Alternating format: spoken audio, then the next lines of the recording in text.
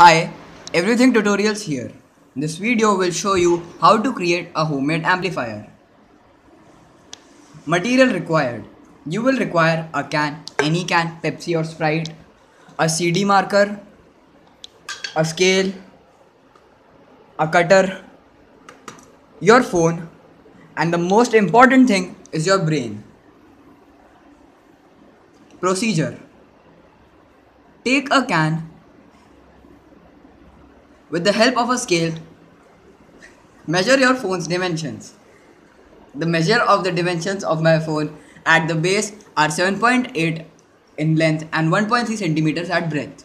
Cut the part of the can inside the rectangle made by the cutter.